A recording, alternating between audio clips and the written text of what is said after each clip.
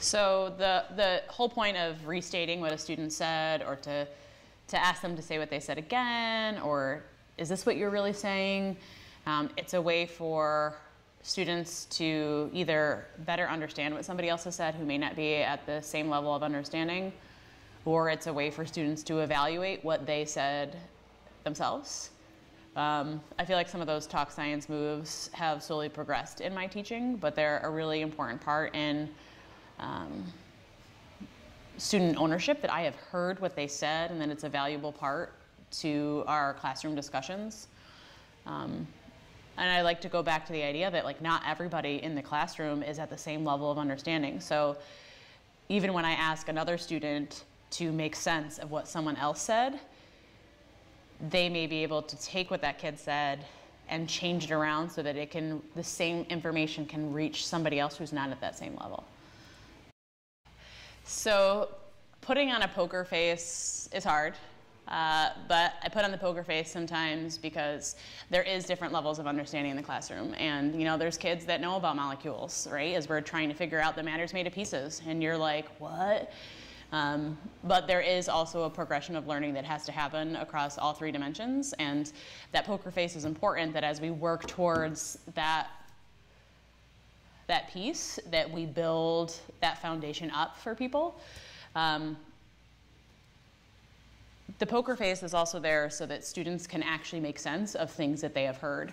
And many times students have said something that they've heard somewhere, or they've read in a book, or they've watched on a TV show or in a video. They don't actually really know what's behind that. It's really my job to break it down to the point where they need to be able to communicate their understanding to other people.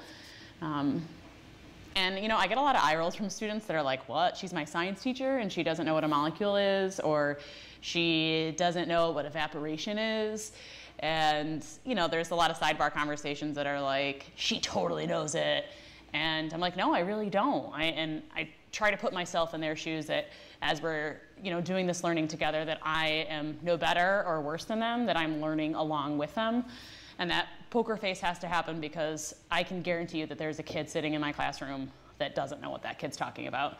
And at that moment, they almost feel defeated because their level of understanding isn't where somebody else is. But then I've roped that kid in that doesn't have an understanding, and I've won that kid over to be like, wow, she's like me and she doesn't know, and she's invested in trying to figure this out with me. So in order to get students to dig deeper, as a teacher, I will sometimes argue with them for an opposing viewpoint, or an idea that maybe could sway the evidence in one way. And it really helps students uncover additional evidence to support something that they're trying to uncover. It's really an eye-opening experience for students when the teacher is challenging them on their work. And on the flip side, it also gives them ownership and comfortability over time that they can also challenge me.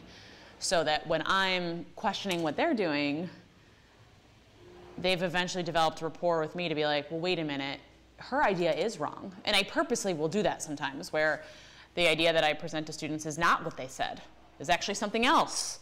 So then they're like, well, wait, no, that's not what I said. Is she really trying to throw me for a loop? And I'm not, but I'm helping them go deeper to maybe find a counterclaim or additional evidence that doesn't support the claim. But it really allows them to think deeper about what they're doing.